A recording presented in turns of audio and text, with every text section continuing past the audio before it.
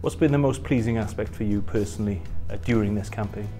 I think the fact that we're getting a lot of consistency in our performances, we're getting comfortable and around with each other, we got relationships building on and off the field in partnerships, and it's great to see that the boys are playing with such confidence. We're quite relatively a young group with a lot of experience, and I think we thrive on the pitch and we play for each other, we're close, and it's great to be a part of. That kind of familiarity, if you like, is born from years and years of playing rugby together. You're no strangers, are you?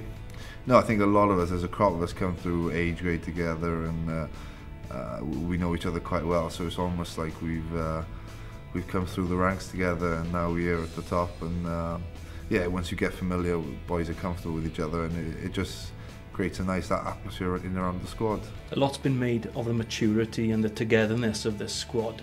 What do you put that down to? You guys have played a lot of rugby together at age grade, for example. Yeah, definitely. You know, there's a lot of players here now who have come through from age grade rugby. We spent a lot of time together at age grade. You know, in the under-20s World Cup, we got great friends. You know, and you know, learned a lot about each other on and off the pitch. And you know, I think that's the togetherness that you're seeing now. Looking back specifically at the Junior World Championship in 2008, it was on home ground. What are your memories from that time? Well, first of all, I was told when you go have a Junior World Championship, you go to somewhere exotic. But being told you're having 3 weeks in Swansea wasn't that great, to be honest. But no, it was. We had a pretty good Six Nations, and coming into the tournament, we were, I think, quietly confident we could do quite well. We had a reasonably tough group, but it was quite a strong team looking back. And yeah, we got a good start against Italy and Japan, and then we had a pretty big match against France. It was a pretty physical affair, like any normal match against a French team, and we just about pipped them at the end there. So it was a great comeback by the boys, and something that I think we thrived on at the end. It was just that pressure, and I think that never say die attitude, really.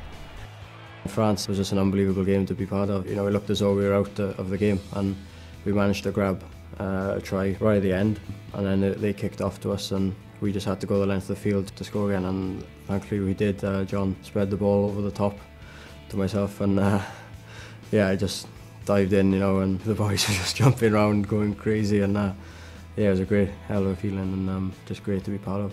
We've already talked to Leigh Halfpenny about the winning try from that game. It sticks in his mind as a pivotal moment of his career.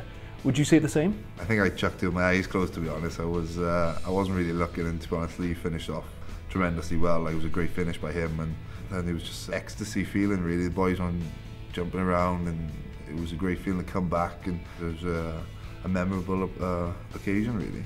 Less than 6 months later, you're pulling on the full senior Welsh jersey. Does that show that the leap from Junior World Championship under 20 rugby to senior international rugby isn't that far a leap? For me, it flew by. I just can't believe how quick it came around, really. Didn't expect it at all, but it just proves, you know, that who knows what's ahead. You know, you could be 6 months around the corner. You know, you're putting on the Welsh jersey. It was unbelievable, and you're putting on the Welsh jersey. Doesn't matter what age or what it is. You know, you're representing the country, and it's just a very proud moment for yourself and all your friends and family. You know, because they know how hard you have to work to earn that jersey. Halfpenny has slotted over the conversion. What a finish at the Liberty Stadium in Swansea. Glory for the Welsh youngsters.